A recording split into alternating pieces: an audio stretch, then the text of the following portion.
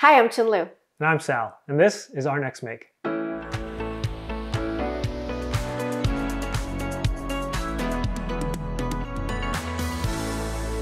This week's project didn't turn out the way we expected, but we still learned an important lesson, so we thought we'd share it with you.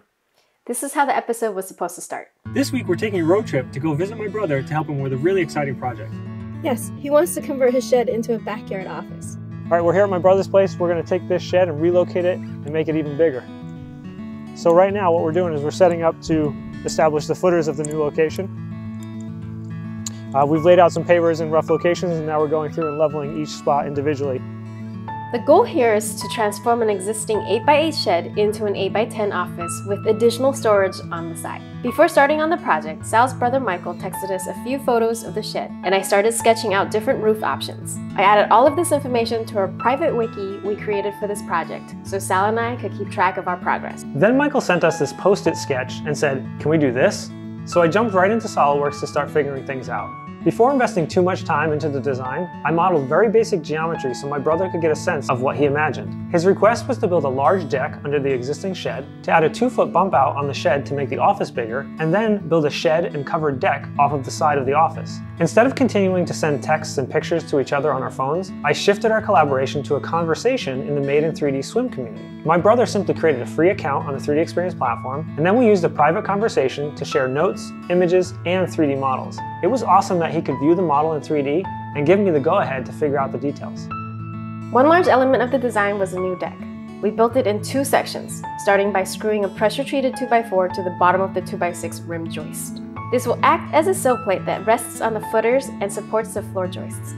At the back of the deck, where the storage area will be, we turned the joists 90 degrees and hung them on joist hangers. In our haste to get things done before we lost daylight, and because we started to hear that the tiny forecast of rain was threatening to become worse, we forgot to install the hangers before mounting the joists. That just meant we had the slightly more fiddly job of hanging them in place. Once framing was done, we covered the deck with pressure-treated plywood. This gave us a nice flat surface to work on to build the second deck. We built it upside down so we could cover the bottom with plywood.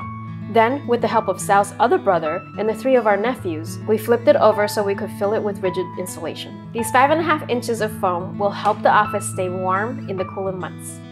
At this point, everything was going according to plan. We had bought and used up all of our pressure-treated material. That's because we took the time up front to work out the design in SOLIDWORKS. I didn't need to model everything, just enough to let SOLIDWORKS produce the automatic cut list my brother could use to order what we needed. Using SOLIDWORKS weldments functionality for projects made from dimensional lumber is a great way to figure out exactly how much material you need to buy. And sharing this information in a swim conversation along with 3D models and 2D drawings is a great way to make sure everyone's on the same page. So we've been working through rain, it's been hard to film, but we finally got the deck built. We're getting ready to actually move the shed up onto this platform, so it's going to be a big moment. Before we could lift the shed up onto the new deck, we had to remove the existing floor. We first cut out the large center section and then worked our way around the outside to remove the rim joists and remaining flooring. This was a bit challenging because we had to support the shed on 3 sides while we worked on the 4th side. We danced with cinder blocks quite a bit that morning, including when we were finally ready to raise the shed up 16 inches so it would be in line with the new deck. Guess what? Sheds are heavy. We used long crowbars and digging bars to slowly lever up each corner and shim it with cinder blocks and 4x4s. When it was close enough, the 6 of us muscled it up onto the deck and then coaxed it into its exact position. This was a huge milestone, but we were still just getting started.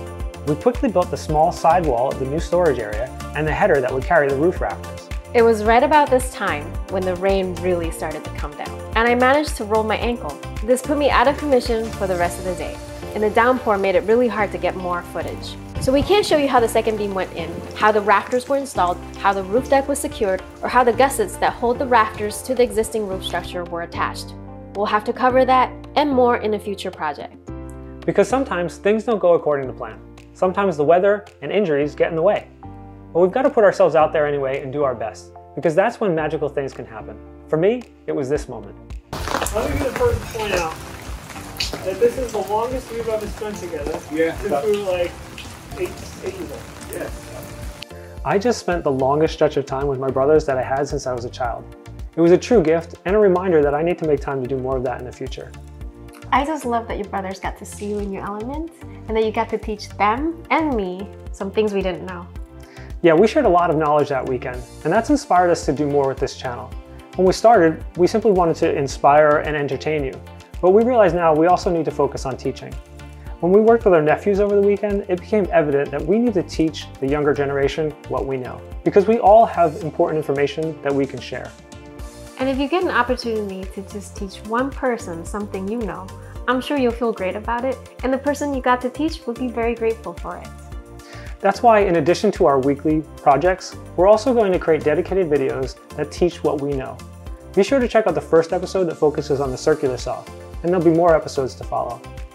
Until then, we'll see you on our next make.